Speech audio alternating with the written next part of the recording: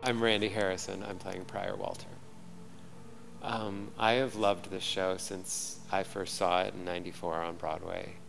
And I've loved this character. I think it's an important show. I think it's beautifully written. I think it's an extraordinary opportunity and challenge for the actors, both emotionally, textually, uh, imaginarily, politically.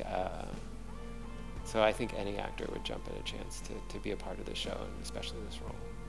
I've never played a character that is this strong, and I feel honestly like I'm getting choked up practically. I feel honored to like embody this character. I don't know that I would have nothing to tell him.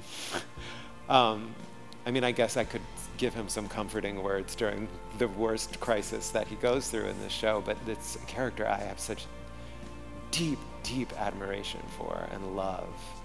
Um, so I feel like he has more to teach me than I have to teach him.